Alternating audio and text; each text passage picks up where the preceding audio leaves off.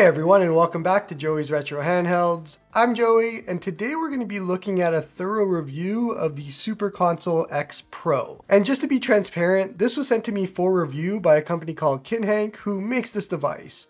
And so I'll leave a link in the description to how you can order it if it's something that you want at the end of this video.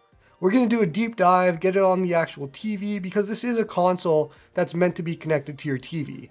And so I know the name is Joey's Retro Handhelds, but if I hold it in my hands, that counts as a handheld for this purpose. So we'll put it on the TV, we'll see how it works, and see if it's any good. I've actually never had one of these sorts of devices, so it's my first time going into something like this. So you'll get a good kind of unfiltered experience with what I'm going to go through. So without waiting any further, let's open the box and see what's inside. Before we do the unboxing, let's take a look at the price and where to buy it. So you can see here it's on Amazon.com as well as other versions of Amazon. And there's a few different versions. There's the 64 gig version, 256, 128, and that just changes the amount of games. So you can take a look at the top 95,000 with the 128 gig or 117,000 for the one I have here today for the 256 gig. So a few different options here that you can take a look, and there's a $10 coupon on right now. All in, you're looking at about $110, and this is US dollars. Which we'll take a look and see if it's worth that price. There's a lot that you're getting for $110. The double controllers, the games, the actual console. There's a lot of good here. So let's take a look and jump into the unboxing. Okay, and so inside of the box, you can see there's two controllers here.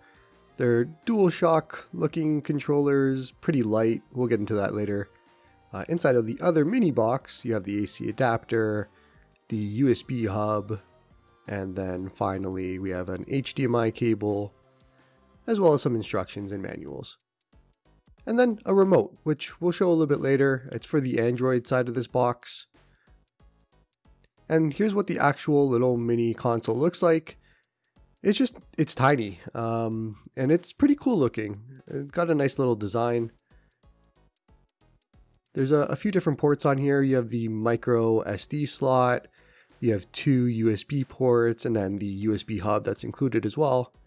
We have an AV slot, Ethernet, HDMI, and power, as well as the actual power button. Not much else to talk about on this. That's pretty much it for the ports. Here's the USB hub, what that looks like. And you can just plug that in if you need to. I don't need it right now. There's not much I'm going to be connecting. Let's take a look at the controller, and it's pretty light. It's not exactly premium feeling, more on the cheap end of side of things. Buttons and everything just kind of feel cheap in that way. I mean, you can't really expect much for the price here. It takes batteries, so you just pull off this little cover here, and it's two AAA batteries. So you just throw that in and off you go, as well as the little adapter that plugs into the actual console. So you just put that right in there, and that's how it connects. So I'm going to get this all set up, and then we're going to connect it to the actual TV. So here's the AC adapter that I'm just going to throw on, as well as the wireless adapter for the controller. And then I'm going to plug in an Ethernet cable and HDMI cable, and off we go.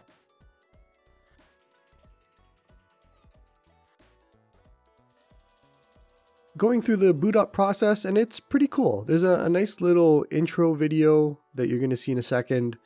It's got a nice little jingle and all that. Actually, one of the cool things about this is each platform, and as you go through everything, it has a nice little audio jingle from different popular songs, and it sounds like a meaty version of it. Something that's really cool. So yeah, this intro is really awesome just to see.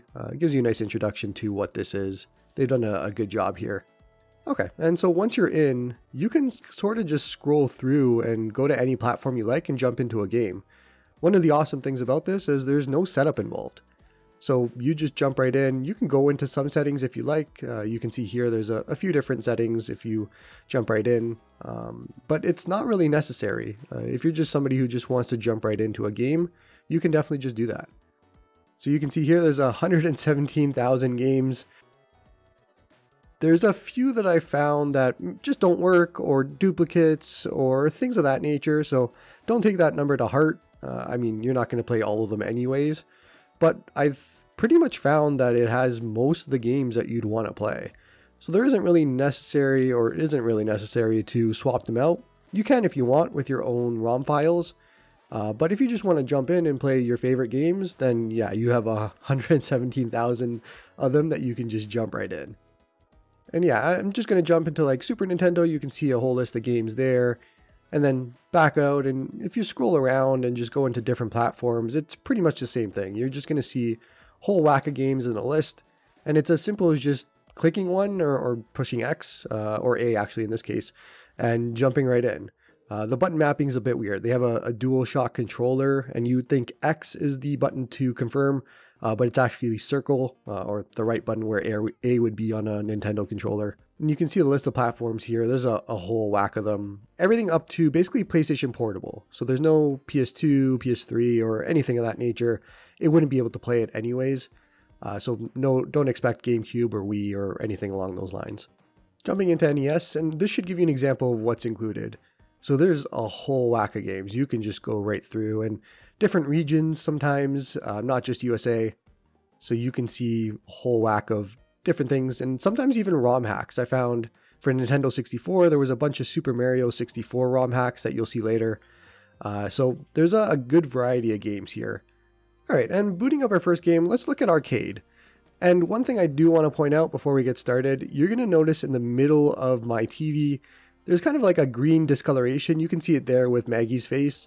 That's my TV. There was an issue with this OLED way back when. It's a manufacturer defect. It's not burn-in. It just has a blob in the middle that has a discoloration, and LG wouldn't fix it for me. So unfortunately, I have to live with it. Thankfully, I don't really use this TV that much except for things like this. So not a big issue, but if you notice that green coloration, it's nothing to do with Kinhank or the actual console. It's my TV. Back to the game, arcade is of course going to play well. There's no concerns or issues here. For pretty much this whole console, you're going to want to be looking at that 8 and 16-bit era. I'll show you what rest of it looks like PSP and all that, but this plays really well. Great way to play these types of games, especially with 2 controllers, so you can play multiplayer. And it's basically start and select to get out, and it'll bring you right back to the games list, and then you can just move on to the next game that you want to play. So I saw Super Mario USA for the Famicom, so I thought I'd just jump right in, see what that looks like. And I noticed a bit of input lag. You can see here I'm getting hit by the Shy Guy, or is it a Shy Guy? I forget what they're called. But either way, there's some input lag here. It took me a while to get used to it. Wouldn't say it's the best way to play this game, but it's an option. Yeah, and as I get along, I can get used to it a bit more with the input lag. If you're susceptible to input lag, then you might not like this, or you might want to try a different controller. I didn't get a chance to try anything else besides the ones they included. Plus, I wanted to kind of review it on its own merits of what's included in the box. But I imagine if you want to try other controllers, see if there's less input lag, that's just something that you have to get used to. Have to check this out because I love Pokemon. Pokemon Blue, you can change the coloration, so I changed it here. It was just straight black and white out of the box. I made it the Game Boy Color colors because I like that. I mean, there's going to be no issues here. And so one of the things that you're probably wondering is, why is the screen so small? Why am I not stretching it, or kind of the aspect ratio, just kind of spreading it out? And the reason being, I had a lot of issues with different settings. When I would try and change different things for this box, I would run into errors or green screens or things like that. And I'll show you that later. Just some issues that I've run into. So I kind of gave up, and I'm like, I'm just going to play this the way that they want me to play it.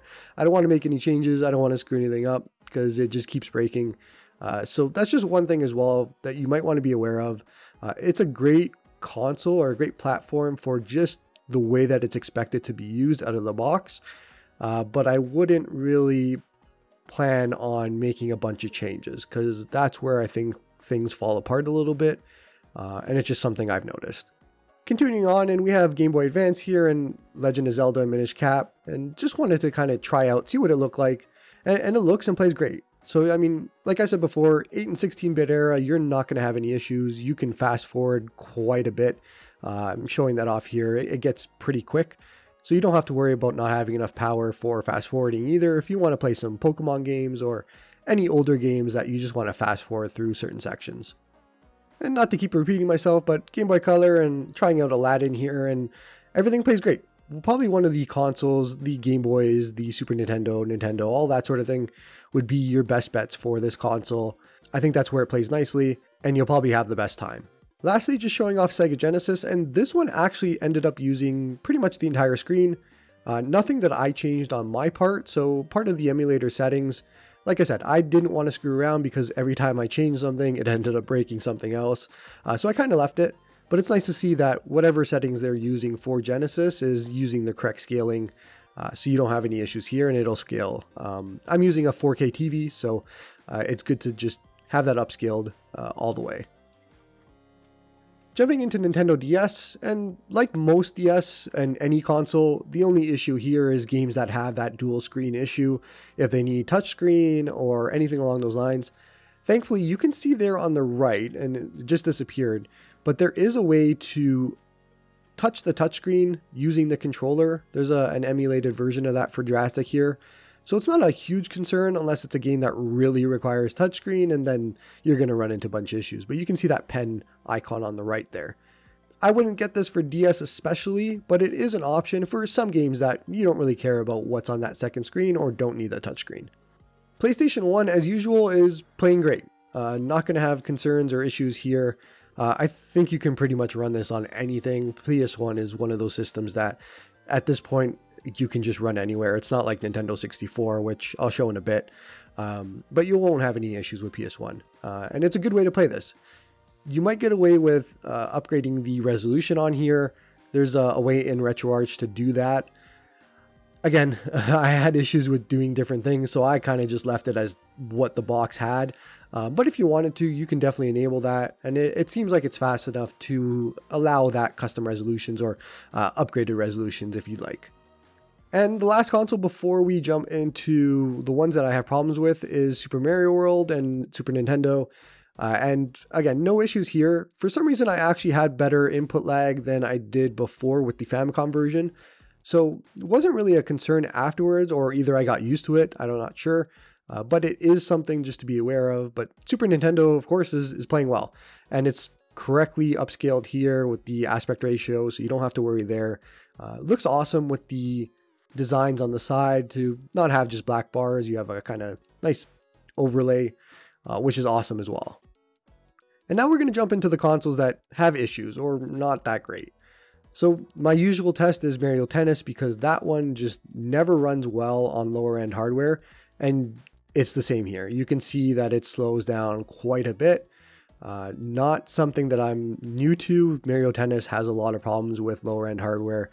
You can see some of the differences with Nintendo 64, where you're going to have an issue like this with Mario Tennis. But then if you jump into something like Mario Kart 64, this actually runs pretty well. So Nintendo 64, like usual, it's all going to depend on the game that you want to play. There's a lot of games that'll run well, like Mario Kart 64, and then there's some that won't, like Mario Tennis.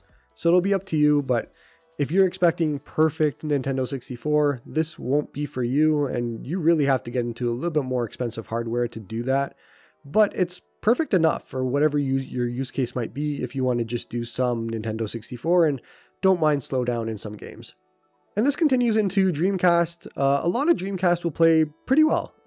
Crazy Taxi is my usual test of this as well, and it's playable. There's no concern here for me.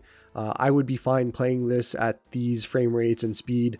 You don't really feel the lower frame rate. It's not a concern. Knowing you can play Dreamcast is a good benefit, and it makes it really fun because it's just another platform that you can jump right in. And now moving into PlayStation Portable, which is the highest end, I guess, platform that you can say for this device. It's playable for some games, I'd say. I wanted to try out GTA Vice City Stories and just kind of see, for a game like this where it's more action-based, how it would run.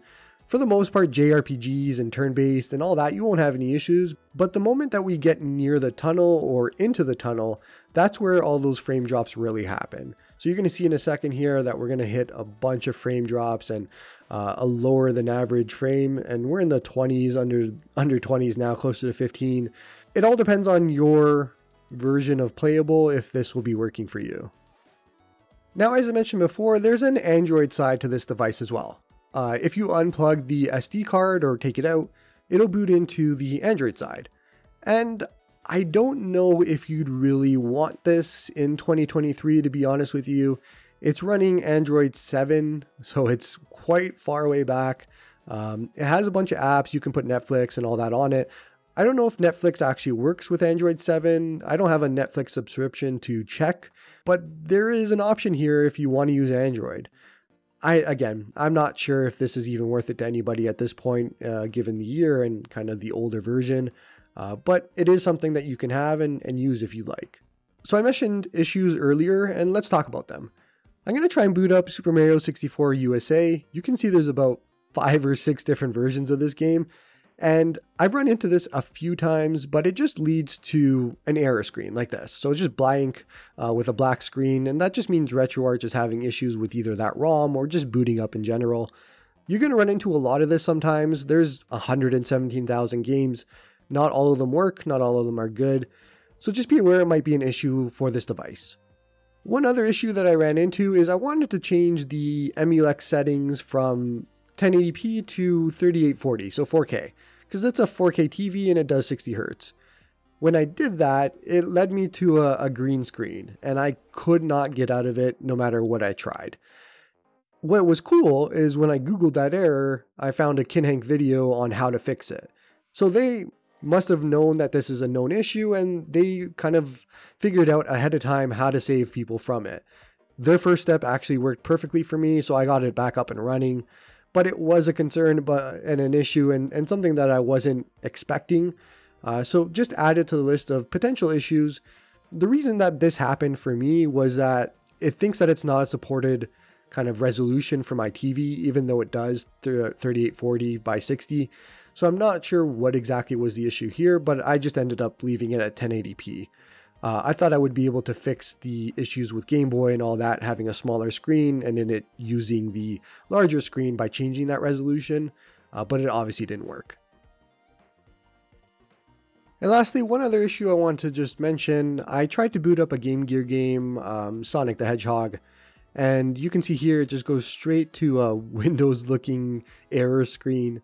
I've had this happen a few times with different ROMs. So like I said before with the RetroArch issue, it just seems like it's something that could happen with certain ROMs. Not sure why, I wasn't too worried about it, but just keep in mind that this might be a concern or an issue as well. It just didn't affect a lot of the games that I tried. And so let's do a wrap up here. I actually don't mind this device. This was the first time I've tried something like this, of just a home console at home with controllers included and all that. I've typically been using an NVIDIA Shield for a lot of these purposes, or just home consoles on my PC. So this was cool to see something like this, and if I would recommend it or not depends on you. If you just want to pick up something like this that straight out of the box, it works, you don't have to change anything, it has controllers, and you can just jump right in, then yeah, this is perfect. Obviously, there's some tweaks and things like that that you could do, but just right out of the box, it works, and that says a lot. Alternatives to this, if you'd like, a lot of the handheld consoles that I review and other options, they do have HDMI out as well as the option to connect other controllers. So if you'd like to buy like something like the RG353PS, which I just reviewed, you can pick one of those up, connect it through HDMI to your TV, and then connect some other controllers and off you go. Obviously, this is going to cost you a lot more than this device would. Adding in the controllers, the cables, all of that. So it's not cost effective in any way. So that's why I think for this is a really cool device for anybody looking to just jump right in. And that's going to be it for this one. I hope you liked the video, and if you did, check out my other videos. I've done reviews on a lot of different handheld devices now, even other controllers and things of that nature, so you can find a whole bunch on my channel. Just take a look, see what you like, and go from there. Please don't forget to like and sub to help the channel grow, and hope you all have a good one.